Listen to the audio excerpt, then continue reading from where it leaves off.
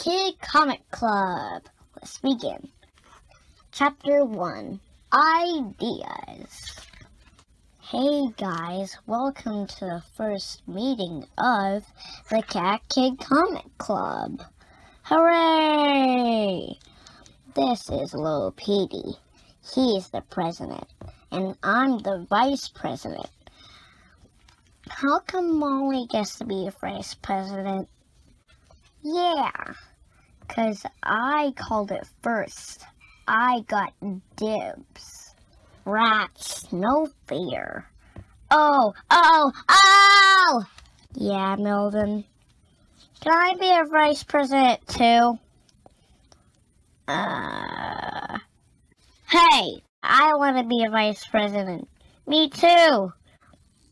We can all be vice presidents. Says who? I'm gonna be the senior vice president. Oh yeah? I'm gonna be the supreme vice president. I'm gonna be the triple-double secret vice president. I'm the national vice president times 10. I'm the universal CEO of global vice management times infinity. You can't do that. You're fired.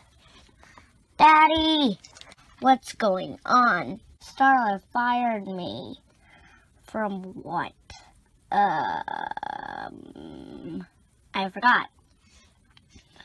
Well, we're off to a great start. Yup. I fired him from the comic club. Oh yeah. You can't do that, Starla. Told ya. But he was trying to hog all the glory. She was too.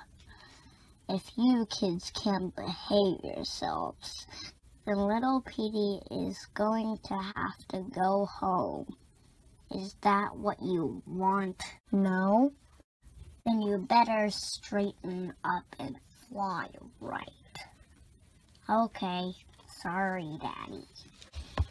So, if everybody is done being pain, then let's get started. Thanks, Molly. Today we're gonna work on ideas. So, everybody grab a pencil and draw a line on your paper. Him and this guy can control things with their minds.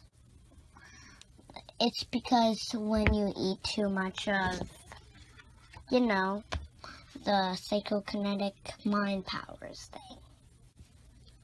With too much, brain dots. It's called that.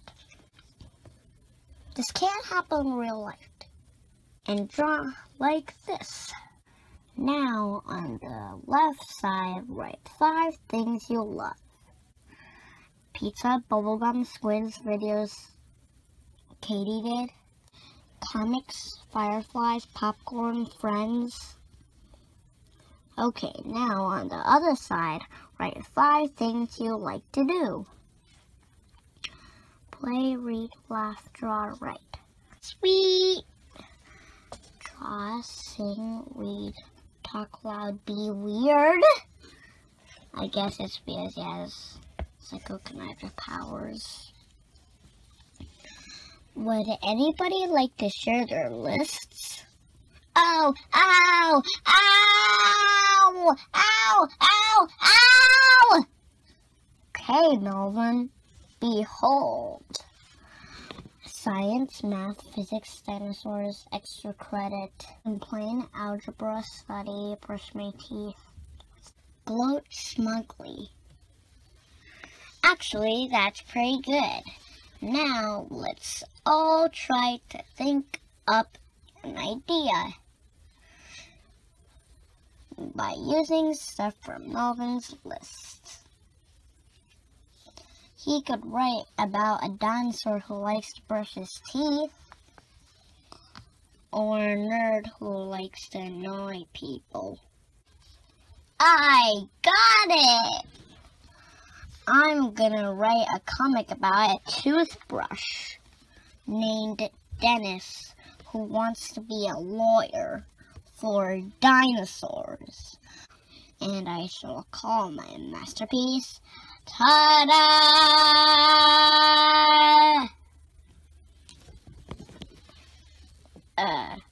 Okay? Now, everybody be quiet, I'm working. So let's all quiet, I said! Okay, while Melvin works on his comic, we thought we'd show you awesome. Done! Already? Feast your eyeballs! Dennis the Toothbrush Who Wanted to Be a Dinosaur Lawyer by Melvin the Frog. One time there was a toothbrush named Dennis who wanted to be a lawyer for dinosaurs. So, yeah. The end. About the author. Melvin the Frog is widely known as one of the world's most important major voices in graphic literature, has won countless awards for his genius and awesome humility. His awesomeness has inspired countless generations and stuff. Coming soon, Dennis the Toothbrush Will Want to Be a Dinosaur Lawyer to Cretaceous Court. Well, that was dumb. Hey, we don't talk to each other like that, Naomi. But I was just being honest. Do you need to go sit on the timeout rock? No? Then you need to apologize to Melvin. I'm sorry your comic was done. Timeout. And so, worst day ever. Don't worry, Molly. Things will get better tomorrow. How could they get any worse? Ended chapter 1, so see you in the next video of chapter 2. Bye-bye.